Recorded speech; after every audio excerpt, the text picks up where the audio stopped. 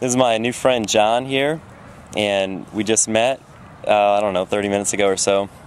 And we were just talking about doing some role plays that you'll see here out on YouTube soon. God willing, we'll film some tonight. And a woman came up to me from behind and said, "I just want to tell you something." She said, "Your shirt offends me." And this is what the shirt says.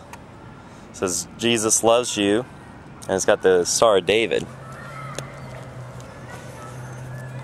She said, "I'm Jewish, and I find that very offensive. And I just wanted you to know that." So, what do you say? So, we prayed and asked that God would use this moment and this shirt to spark in her something that she would learn through your word, the Lord's word, and through your spirit, the Lord's Spirit, and that we'd see her in heaven.